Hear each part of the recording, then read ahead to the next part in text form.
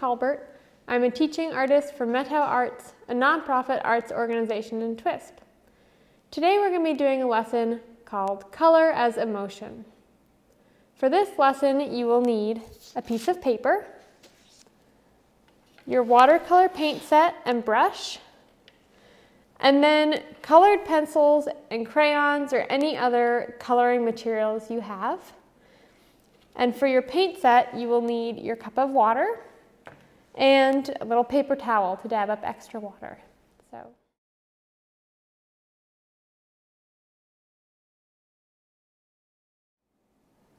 Right, today we're going to be looking at a couple paintings from Pablo Picasso's Blue period.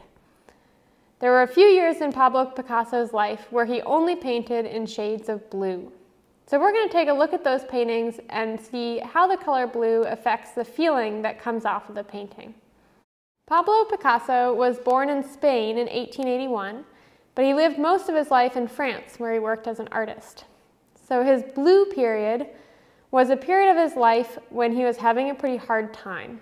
He had lost a close friend of his, and he was having trouble with money and people not wanting to buy his paintings.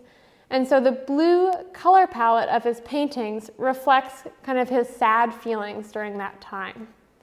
So the first painting we're going to look at is a self-portrait by Picasso. Now, if you look at the self-portrait, think about what feeling does it give you? Does this seem like a really joyful portrait or an angry portrait? And then think about what about the painting makes you feel that way. So to me, his self-portrait looks very serious, partly because he's not smiling. And it also looks pretty sad. And that to me is partly because of the blue colors and the dark colors he's wearing. Just gives off this overall sad feeling to it. So the next painting we're going to look at is called The Old Guitarist. And this is another painting from his Blue period. So you'll see it's mainly painted in shades of blue or blue-green like the guitar. And this painting also has a very sad feel to it. Partly it's kind of an old man and he's hunched over, so the body posture gives off a little bit of a dejected feel. But the color palette also adds to that.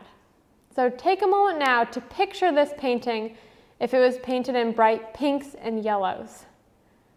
How might that change the way this painting feels? So Pablo Picasso used the color blue to express sadness. And blues often expresses sadness. Have you ever heard of the blues? Like the music? That was used to express sadness. Or even if you just say, oh, I'm feeling kind of blue today, that often means that you're feeling a little bit sad. So today we're going to think about color as emotion and look at some different colors as well and think about what emotions they might express. So go ahead and close your eyes. I want you to think of a time that you were really angry. And it's totally okay to be angry, right? And we all feel angry sometimes. So think about a time when you were angry. Think about what happened and how you were feeling. And then think about what color might you associate with that feeling. So for me, anger feels kind of hot, like maybe one of our warm colors like red. But you might have a different feeling or a different color to express that feeling. Okay, so keep your eyes closed. And now I want you to think of a time that you felt really happy. Think about what was happening and how that feeling felt inside you. What things make you happy? And how does that feeling look inside of you? So if you close your eyes and think about happiness, what do you see? What color feels like happiness? So for me, I think happiness also feels like a warm color, but not as hot as anger. So maybe yellow. But I could also see a different color, like maybe someone feels like blue is really calm and happy. So colors can mean different things to different people. Just like expressions or emotions can feel different to different people as well. Okay, now we're going to make some artwork based on emotions. So think of a time that you felt a really strong emotion.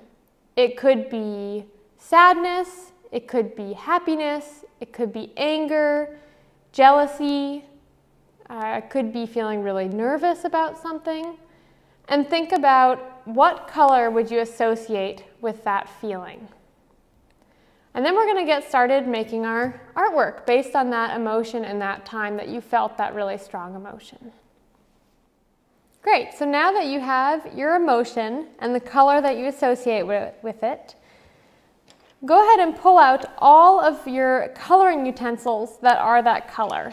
So here I've pulled out some different shades of blue colored pencil, a blue crayon, and then if I had markers, I could use blue markers.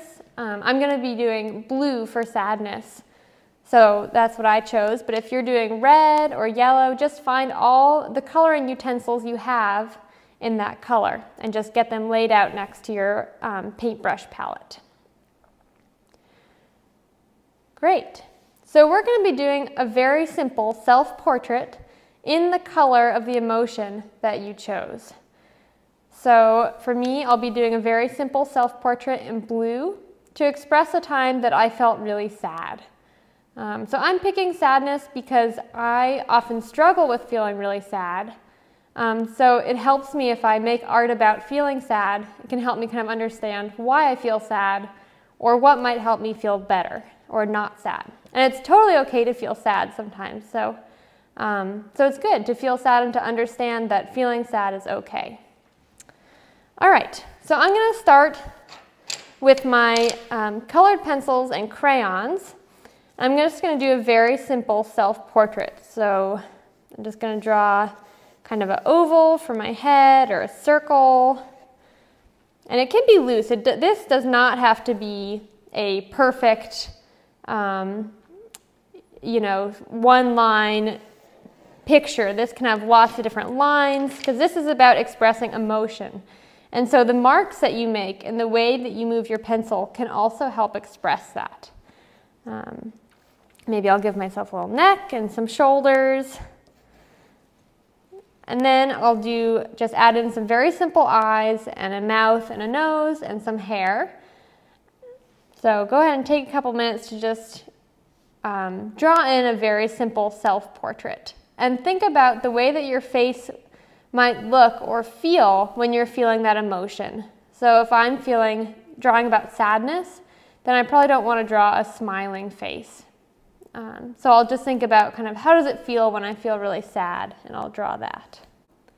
So first I'm going to draw my eyes, and I think I'm going to have my eyes closed because when I feel sad, I think I feel very much stuck inside of myself, and so it's like I'm looking inward when I'm sad. So I'm just going to have my eyes closed. So go ahead and draw your eyes however you think they should look, feeling that emotion. And then I'll just draw some sort of nose. Doesn't have to be anything fancy. And then think about your mouth when you're feeling an emotion. So maybe if you're scared, your mouth is open because you're yelling, or maybe your mouth is smiling. I think I'm going to draw my mouth kind of small and straight line. When I'm feeling sad, I often feel kind of small and don't really feel like talking very much, and so I'll have my mouth closed. Great. So now for the hair and other drawing we're going to add. This can be a little bit more creative. So you can think about what type of hair would someone who's really angry have? So sometimes if I'm really angry, I think my hair would stand on end, maybe. Or if I'm really happy, I might have like flowing hair. And I think for feeling sad, I think I'm going to draw kind of like straight, heavy hair. Because when I feel sad, I feel like something's weighing me down. So I'm going to draw kind of heavy. And see, I'm pushing pretty hard on the pencil because I want my hair to feel heavy and sad. So just think about your emotion that you chose and what marks would feel like that emotion and what type of hair maybe feels like that emotion. And you can also switch, so maybe I'll add in some of my colored pencil and different shades of blue as well.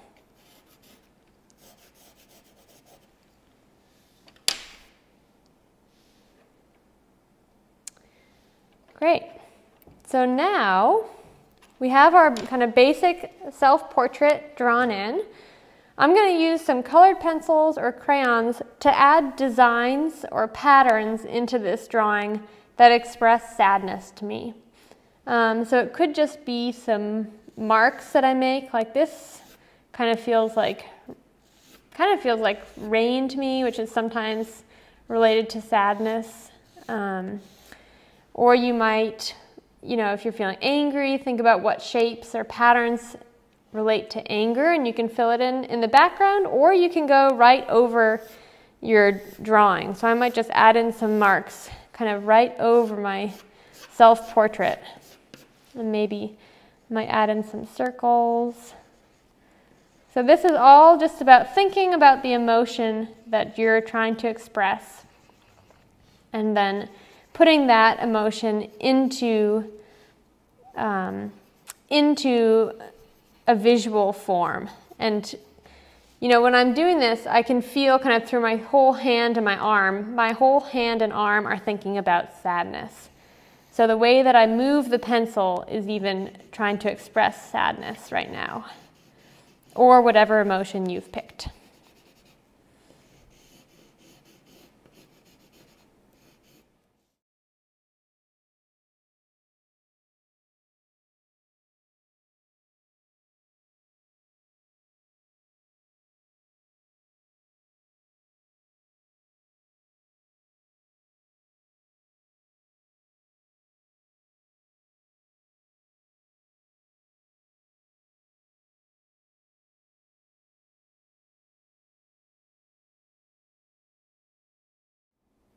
Great, so now we've added in some patterns and lines and marks with our pencils and crayons that help express the emotion that we're feeling.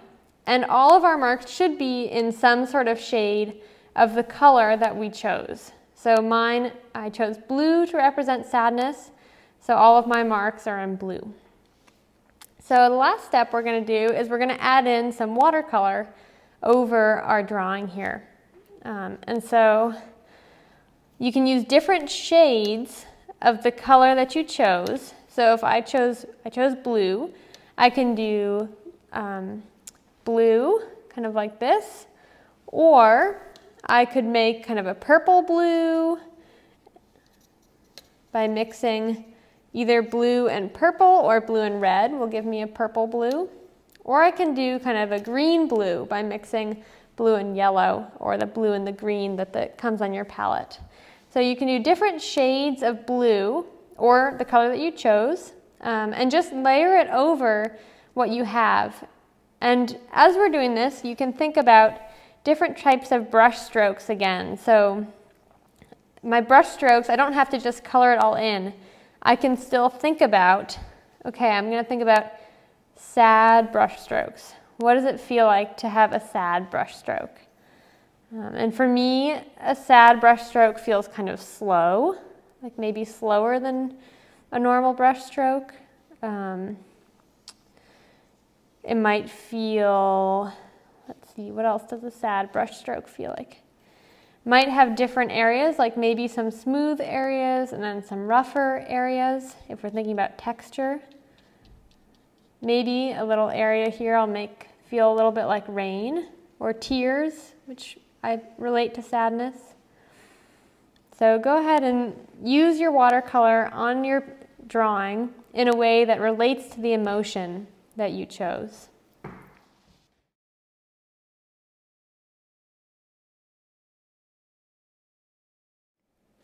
Great, so now we've added in a watercolor over our drawing in the color of the emotion that we chose, and using marks that represent the emotion, or that give off the feeling of the emotion. So this is my simple self-portrait of sadness using the color blue. Great. So today we talked about the way that color can express emotions and also the way that color can help us understand our own emotions. So emotions can be a really complicated and challenging thing. Like sometimes I'll feel really angry and not really understand why or how to express myself. And artwork can help me understand better what it means to feel a certain emotion and how to express that. So color can be used as a tool to help us understand ourselves better. So thanks for joining me today. Hope you enjoyed the lesson, and I look forward to seeing you next week.